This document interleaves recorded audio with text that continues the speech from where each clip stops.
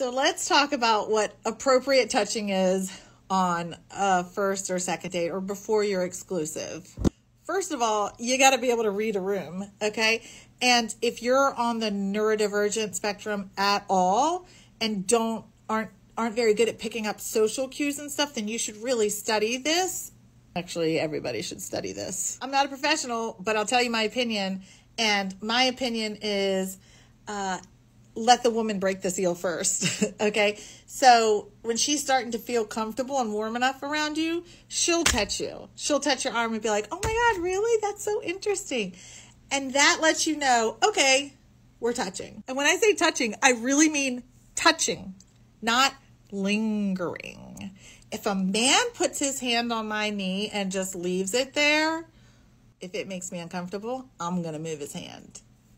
And it's probably going to ruin the rest of the night. Now remember, we are talking about first dates that want to lead to long-term relationships. We are not talking about first dates that want to hook up. That's a whole different ballgame. The touching should be in context with what you're talking about. I don't think it's smart to be talking about politics and just lean over and start rubbing her arm. Like, no. Watch her body language. Watch if she's touching you. And if she does, I think it's totally acceptable to like touch her elbow, to touch her forearm, her hands, even to touch her knee, as long as it's a touch and go. Don't linger. You're not there yet. And this might not be what everybody likes to hear, but I think the best thing a man can do at the end of the night is hug you goodnight, kiss you on the cheek, say, that you would like a second date, and leave. And that leaves us women wanting more.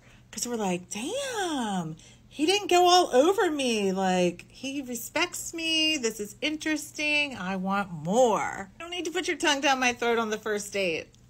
That doesn't really make me feel safe or respected. I mean, you got to leave something for the second date, right?